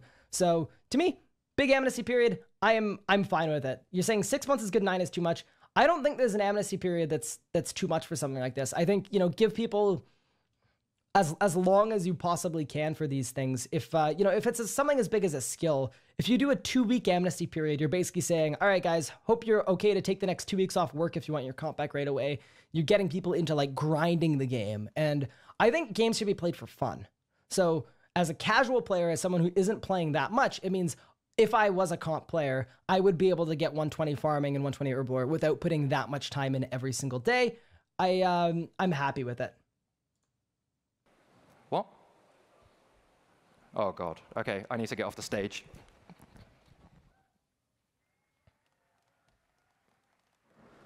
Okay.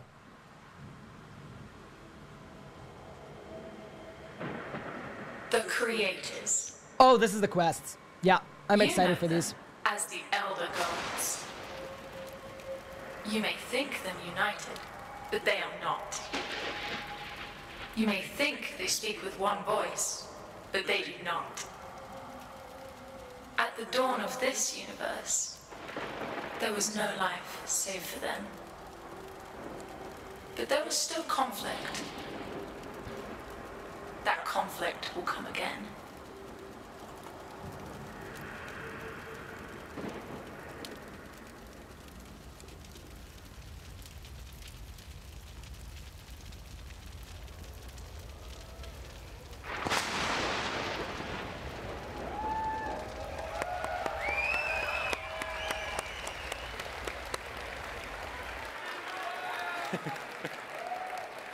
Alas, we are Oh, I gotta talk about this.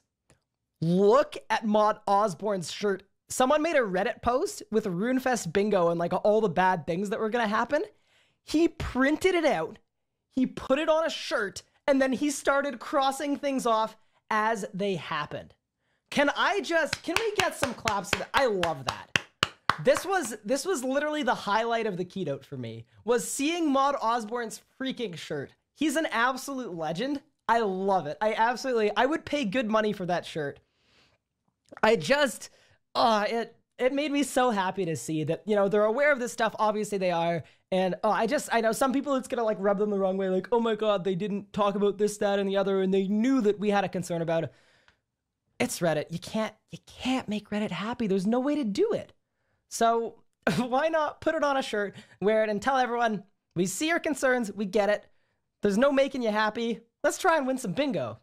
So anyway, I love it. I think it's fantastic. Approaching the end. Hopefully there's been something revealed so far that has wet your whistle a wee bit. Okay, so before they get into the timeline, Elder Godwars Dungeon. So, as far as I know, Elder Godwars Dungeon on release will be 4 bosses. I'm to the sub. Kind of like God Wars 1 and God Wars 2. But there is a plan for a 5th boss. So I'm excited. Unfortunately, it's going to be the last update of the year, but it is coming this year. It'll be summer 2020. Obviously, ideally for me, you don't have to wait that long for a new boss release, but I'm excited for it. Even though it's like, you know, another God Wars dungeon, and obviously the first 4 bosses, I'm expecting them to be relatively, you know, massable, maybe not like crazy endgame. I'm still very excited because it's PVM content that I'll get to play through. But more than anything else, I am very excited for that 5th boss. Whenever it shows up, whatever it is, I think it gives them a fantastic opportunity to put out something that, you know, stands the test of time like Telos and Virago have.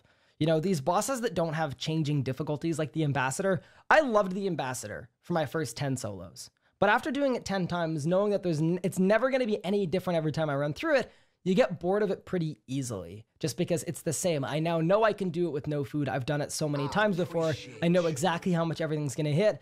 And I would much rather a boss like Telos or Virago where, you know, your team size affects how Virago works, your enrage affects how Telos works. I hope they do something like that for this God Wars boss. I would love to see something on a whole nother level from Telos. I'd love to see something that's easy when you start out at a lower enrage or a lower, you know, however they want to set it up, but gets very, very difficult. And I'm hoping this 5th boss is going to be that. And if they come out with this boss and it's a good boss fight and it's fun, I don't mind waiting a long time for it. I really just don't mind waiting. I think it's going to be fantastic. Yeah, I mean this year as in within a calendar year of this moment, right? Summer 2020 is like 10 months from now. So that's kind of what I meant by that. But anyway, I'm excited for it. I think yeah, it should be really interesting. But now let's talk timeline. Elder God Wars update impact. You guys already know.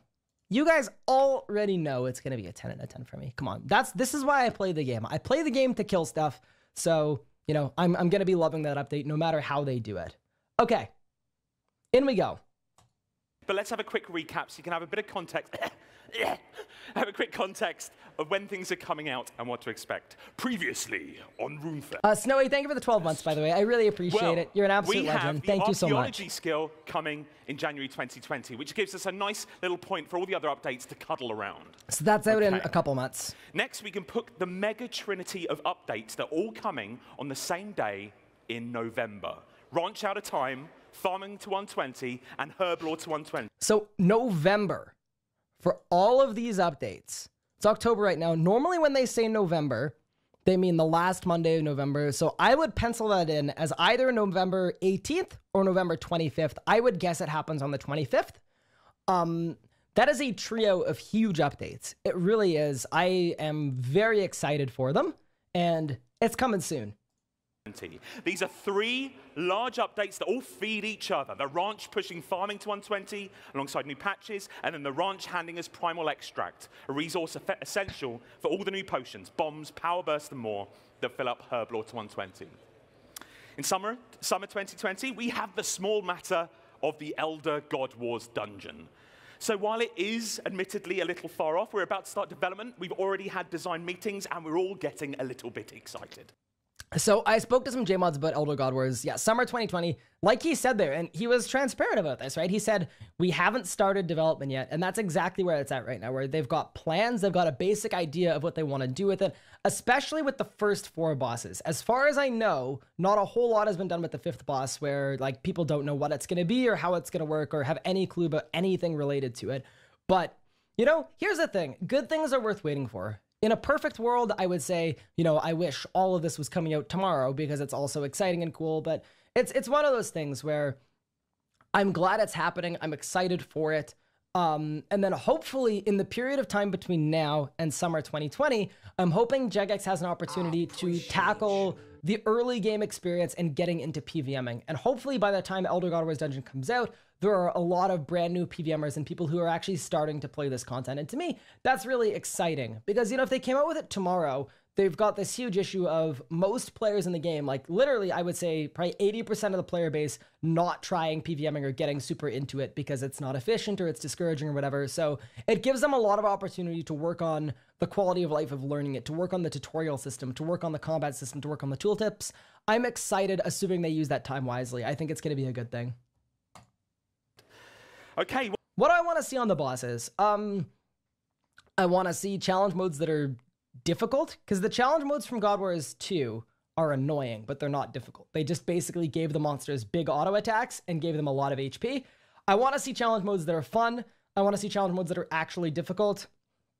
And then normal mode, you already know they want them to be like, you know, massable bosses that, you know, will be mechanical, will be a little difficult, but will also be able to, you know, you'll be able to take them out with your friends as sort of a social PVMer, which I think is fine. Obviously, for me personally, you know, if everything was exactly catered to me, which it isn't, because obviously I'm just a dude, I'm just a player, every boss they released would be super hard and have enrage and have tons of engaging mechanics and yada yada yada. But I don't think this main 4 bosses, like, I don't think they're for me. You know what I mean? And I just want them to make other people happy, the people that they're actually designed for. You know, let's say maybe the more casual PVMer, the more, you know, the PVMer who wants to get into things and learn how to play the game and who's kind of coming up on the PVM ladder. So anyway, I'm very excited for it, despite it not being distinctly, like, specifically for my kind of player type. Quality, thank you very much for the 2 months. I appreciate it. Let's keep it going. What next? Well, we have the storyline that will be building up towards the Elder God Wars dungeon. There'll be a number of quests next year, but you can be sure of desperate measures featuring Anachronia and Kerapak, and a City of Sentistan quest, delivering on expectations of what an of Sentistan quest would be like. You can probably guess some. Okay, let's... Okay. He kind of hopped over that, but... Wait for it. Oh, I gotta scroll down. New Sentistan quest? Curses 2? Question mark? Is that what he was hinting on? Because, you know, if so, that's kind of exciting. I'd always love to see it. Things like that. I think it's cool. So anyway, we'll see what happens with all of that, obviously. But you know, here, actually, let's go back a little bit. Let's computer enhance and actually listen to what he said exactly. Delivering on expectations of what an of Sentistan quest would be like. You could probably guess some. Okay, let's... Yeah, you could probably guess some of expectations of what it would be like. So anyway, that's not a confirmed anything, but I would love to see, you know, they talked about new spells earlier. I'd love to see some new prayers as well. It's always interesting. It's always cool. That's not something where I'm like, oh, this needs to happen, but it's a cool storyline. It's an exciting storyline, and I think it is going to be a lot of fun, even though, you know, obviously we know nothing but the name of it. I can't really say what impact it's going to be to me, but I'm pretty excited. Even though it's a quest, someone's going to be like, oh my god, how is Ryan excited for a quest? You're not even Questcape, SMH. I think it's going to be cool, and I'm excited for quests with good rewards. So, yeah. Anyways, I'm all good with it. Greater Soul Split. Yeah, probably not. Soul Split's the most busted thing of all time right now. But, yeah, let's see what happens. What tier drops do I think Godwars 3 will be? It's hard to say. I hope they're not tier 88. I really don't want them to be tier 88. I want them to, you know, if they're tier 88, I hope they all have special effects that make them useful in a lot of places. I think anytime you're coming out with new content, I'd like it to be relevant. You don't want content that goes over other content. Like, for example, if you have a Godwars 3 boss that drops a scythe that's identical to an ox scythe, you know, that's probably not good either. But I would love to see, yeah, items with meaningful effects that are useful to play, even outside of the tier system. I definitely don't want these things to be like, oh yeah, this will be your new best Vindicta killing weapon. You know what I mean? So we'll see what happens. Tier 90 with tier 92 accuracy, tier 88 damage, something like that could be really nice. Or, you know, you could even play around with something like this. Something like, let's say, tier 94 accuracy, tier 88 damage would be a really interesting one too, because at that point, you'd be able to have a 100% hit chance at a boss like Telos. You wouldn't need a Nihil for it, but still, damage-wise, you're not going to be able to get the same kill speeds as someone who's using a tier 92, tier 92. So anyway, I think there are a lot of cool things they can do with it. I just hope whatever it is, it's meaningful. But I would love to see them play around with very high accuracy, even on lower damage, because that's something that'll help a lot of people to get into PVMing. So anyway, that's one that I'm excited for. I think it's going to be cool. chuck on some more. Let's leak some more. Let's announce DRS leakage? We don't want Archaeology to be launched and for us to not update it further, particularly as people approach the upper reaches of the skill. We also don't want to forget about Anachronia. So expect Orphan, a dig site on our charming land out of time focused on the top end of archaeology. You can expect to reveal some lost knowledge about the art of ancient potion making here, which will contribute further to Herblore to 120. We're also very aware that recently we haven't been giving you content at the rate that you would like. So to address this, the episodic content team are doing 3 things that we feel will go a long way, and we'll be talking about them more in the coming weeks. So I'm glad he said that. We know that you guys aren't happy with the rate of content. Because to me, with all the MTX outrage and all that crap that I'm not even going to talk about because it's all been said a million times at this point. Ultimately, for me personally, I think people are more outraged about MTX when you've got an MTX update every week and we haven't had a content update for 14. So him saying that, I think, is really good. And I think it's good to know that Jagex and the player base in this instance are on the same page in terms of, hey, we realize that you guys aren't happy with this. Here's what we're doing about it. And I think, yeah, anyway, that's really, really good. And I'm happy that he's taken the time to mention that. I think it's really important that he took the time to mention that as well. First, we're going to be expanding the team temporarily to take on a couple of updates that will allow us to get ahead of ourselves and add contingency if other updates change. So they're saying they're expanding the team. They're bringing in more people to work on episodic content. Cool. Other updates, this team will be working on a new pets project. Osborne's words have proven empty again and again. Why would I believe him this time? You can believe whatever you want to believe ultimately, right? And you're the exact reason why they didn't make an MTX statement. If they had made a statement about MTX, you would have just said, well, they're just words anyway. So obviously it's something where they need to prove themselves. They need to actually do it. And, you know, it'll be exciting to see how they do it. But, you know, when they're giving you words in these statements, I think, sure, you're welcome to take it with a grain of salt. You're welcome to not trust them. That's totally fair enough. That's up to you. But for me, the fact that they're talking about it it's never going to be a bad thing to communicate better. And that's where I'm at with these things. That's what I would say anyway. You know, they can't come out with a year of updates in one day and then everyone's like, oh, we're all happy now. We saw the updates, you know? They've got to do this thing. They're giving us so much more than last year in terms of they're giving us all of the updates. They're giving us the timeline they want to be running off with all of this. And they're even talking about like the actual, you know, content team and how big the team is going to be and what they're doing to make sure there are more updates coming out. So I think it's all a positive direction, right? It's tough to be like, well, all these reveals are just words, so it's all meaningless. Like, sure, if you want to think that way, you're absolutely welcome to. Personally, for me, it's enough for me to get excited about. And, you know, I'm gonna think about it that way.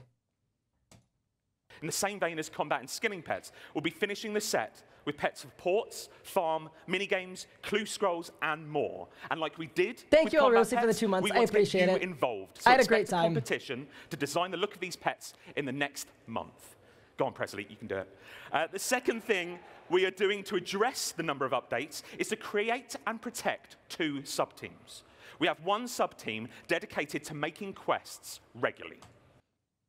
Guys, I don't like quests, but I know. I spoke to some people who do like quests, Galaxy Shark, for example.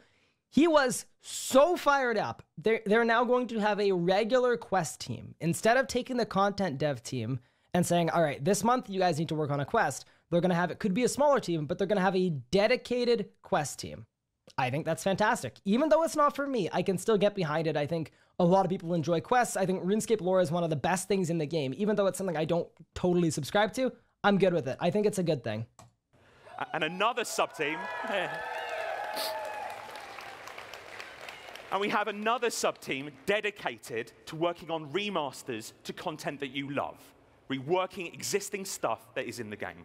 The teams will begin to spin up in the coming... So that one I'm a little less like fired up about, but you know, it is what it is and it's being communicated. So that's sort of what I'll say about that. He used the rework word, the remaster word, but yeah, we'll have to see what happens in the coming months with these actual reworks and what they choose to rework and remaster and what they choose to, you know, actually do with this, but it's interesting. Months, but we can state that the quest team will be working on an Azanadra quest after Desperate Measures. And the Remastery sub-team will be kicking off with a remaster of Managing Miscellanea, making it worth doing, adding further ways to improve your kingdom, and more. Yeah, that's cool. I mean, Reworking Miscellanea, once again, that's not going to be like a 10 out of 10. This update is huge. It's going to change my life. It's going to do my taxes, you know? But it's decent to look into these things. I'm not even going to put it on the board, but, you know, I'd give it like a 5 and a 5 or a 6 and a 6. It's not going to be game-changing, but, you know, I'd love to see it as another way to make divine charges easier to get, for example. You know, put it on divine energy, and, you know, I definitely think it could be interesting.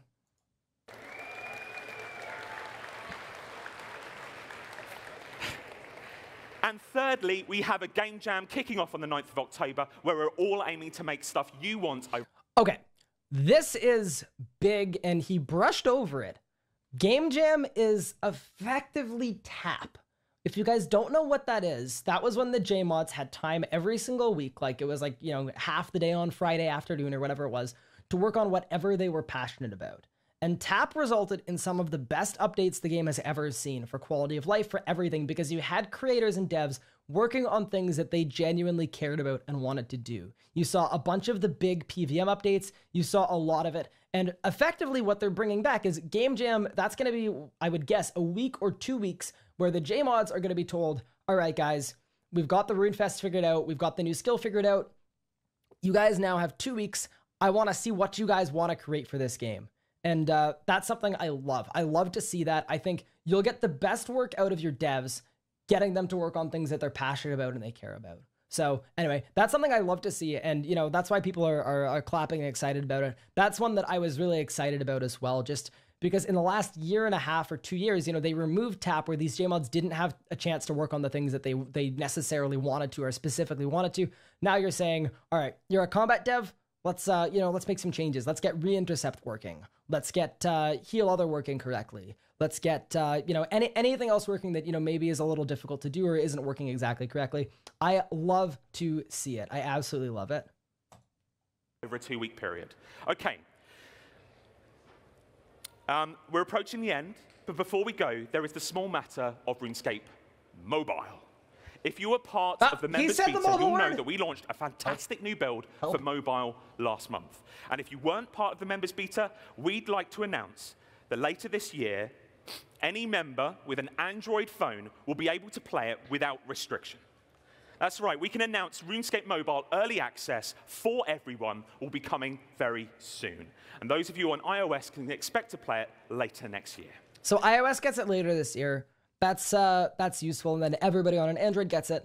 That's all good for me. I think, you know, it's cool. I'm not super into the mobile thing. I've had it for a while. I've had access. I think it's interesting. Right now, it still feels like something that a RuneScape player is going to use, you know, to sort of supplement their online gameplay. And if that's what it's being designed for, I think they're doing an okay job. But in terms of like actually having mobile-only players cross-platform that way, I think it still misses the mark a little bit. But, you know, we'll see what happens. And, you know, I'm glad they're giving everybody access to it. That's something I'm excited for. This is the important stuff. This is an effect where the tree canopies are faded out if they block the view of your player character. I freaking love this. We think this makes running around forests more convenient, and means you don't have to manipulate the camera as you're moving around as much. Next, let's look at a variation on this theme, which is as your character view is blocked by scenery, you can see the silhouette, so you always know where you are, even in a really densely populated area. It also means you can turn roofs back on. This tech in the next video also shows that we're experimenting with different... So I love that last update, being able to see through things. That's one of the things that made playing on mobile kind of annoying, is your character would get lost. It's the same on PC as well, especially if you've got a smaller display. You get lost, like in the Lost Grove, right? You get lost in all the trees. You can't even see your own character unless you zoom way in. I think that's a fantastic 10 out of 10. And it's worth noting, all of these are works in progress, so I have no idea when we're going to see them or even if we're going to see them. But that's why some of them look a little janky at times, but it's very interesting. Types of character highlights. So what we're trying here is, as you put your mouse over different objects or characters, they kind of indicate what your click will do. So if it's green, it's friendly, like talking to an NPC. Then obviously red is dangerous, combat for monsters. and blue, more utility things like picking up objects. So I actually, and I know some people aren't gonna, be the happiest with me for this. I don't actually love this one.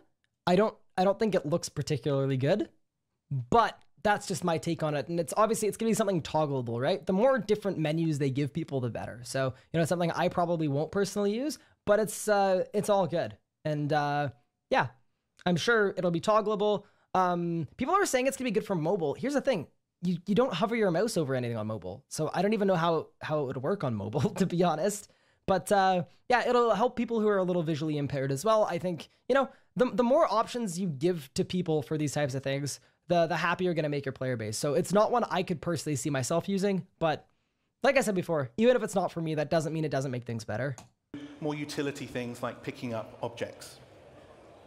We think this will help new players as they're learning the game, but when we've been trying it, we've also found that it's great if you play with a really zoomed out camera, or also if you're playing with a small screen. One thing for PVMing, it might be nice to not misclick on I don't know, because some click boxes are really weird, and assuming it goes over things click boxes, it'll be nice to be like, oh, I'm not clicking on Telos right now, I'm clicking on a minion. So, it could be useful for that. Next, we've also been looking at ways to improve the feel of the game, especially your movement around the game world. This is a prototype with improved pathfinding. It has the player's movement being smoothed out. It's quite subtle, so in the next video, we're going to look closer. This, to me, was the biggest one of all these updates. This is the game as it is now. Check this out. Before these changes. You can see the player character moving around corners. The motion can be a bit jagged. The turns a bit sharp. It's what we've all got used to. So if we have the version with smoothing on, check this out. You'll be able to see the turning. Look at that. More gentle, more fluid. It looks more natural.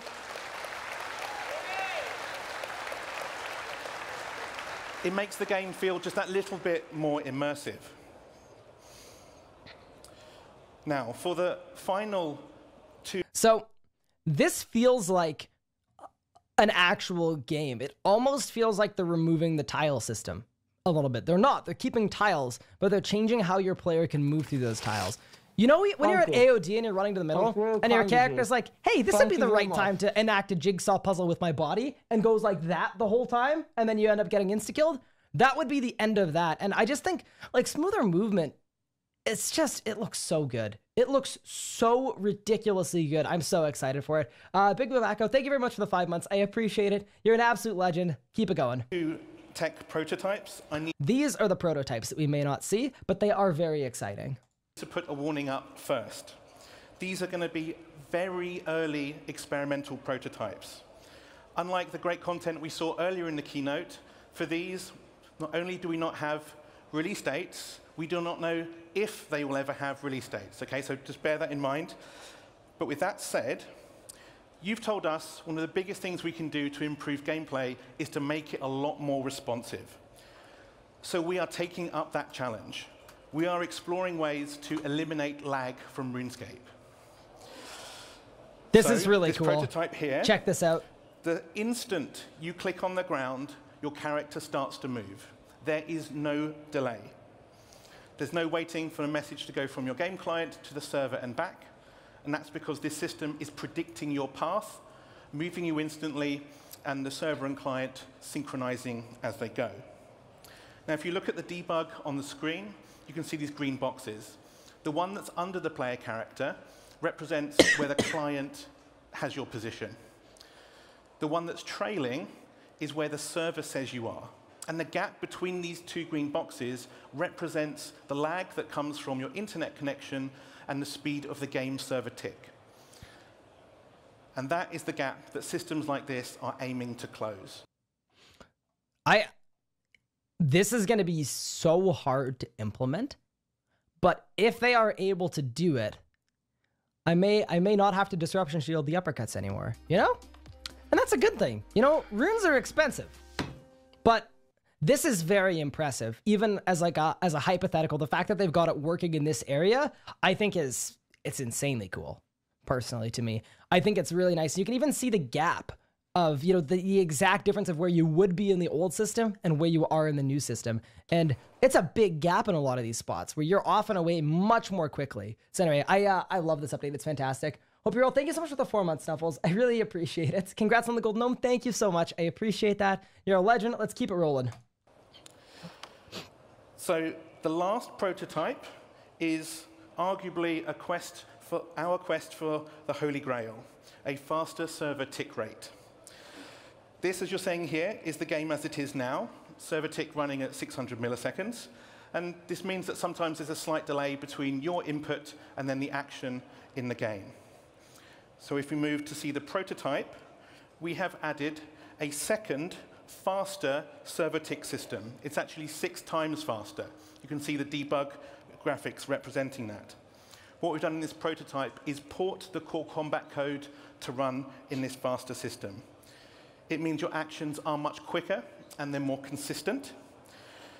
And potentially, this sort of system could mean we could make responsiveness improvements across many actions in the game. Now, okay, so this is an interesting one to unpack because initially when they make this change, it's not actually going to change a whole lot in terms of, you know, bosses in the field of the game, but it gives you the potential to do a whole lot different because if you're looking at it right now from like a, you know, a dev standpoint, everything in the game has to happen on these 0.6 second intervals.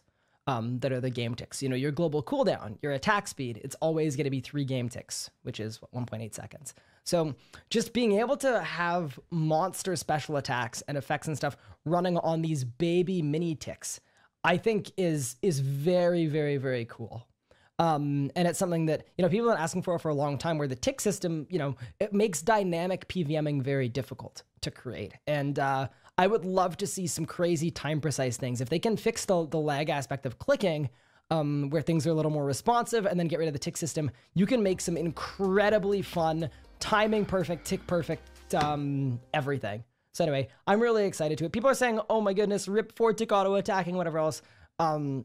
This is very much conceptual. I would expect that they'll be able to, if they want to make 4 ticking work in this system, they'll be able to do the same thing. You just might have a slightly larger window to make it work. Stefan, thank you very much for the Twitch Prime sub. Thank you so much. I really appreciate it. You're an absolute beast. All right, in we go. It means your actions are much quicker and they're more consistent. And potentially, this sort of system could mean we could make responsiveness improvements across many actions in the game. Now, thank you. We are incredibly excited about these things on the one hand, but on the other, as we've said, as that warning, what we're showing you here in these prototypes is the 1% of the game we've got working and not the 99% that these experiments break. But really the important thing we're trying to share with you is our ambition for RuneScape and its game technology. We're now really having a crack at these challenges. We are exploring ways to make RuneScape's core experience look better, feel smoother, and be much more responsive. This is just a taste of the things in our minds for the future of RuneScape's game technology, and I think they also represent the things that are now possible when we're really focusing on the NXT game client and advancing it with new features. Okay, that brings us to the end of the RuneScape Reveals keynote. Thank you, Logan, for the 11 months. I appreciate it. Is this the Krusty Krab? No, it is not, unfortunately. Wish it was, but, you know, we're not quite there yet. So that's the end of the keynote. We've gone through every update here, and we've commented on pretty much everything in here. And I think there's a whole lot of really cool here to unpack, honestly. I think there's a lot of interesting stuff that they've come out with here today. I wanted you guys to put in the chat right now, what's your overall rundown on this entire keynote? What do you guys think? Overall out of 10. I want to know right now. Everybody in the chat, you're welcome to, you know, put your own thing in there. What would you guys say out of 10? Personally for me, overall on this entire thing, on this entire keynote, I think I'm pretty happy to give it. I think I'm going to give it an 8.5 out of 10. And that would be a 9.5 if, I don't know, if maybe the boss situation was coming a little sooner or something like that. But I'm very, very, very pleased. And it's so cool to see what you guys think as well. I see a lot of 7s, 8s, 9s, even some 10s as well.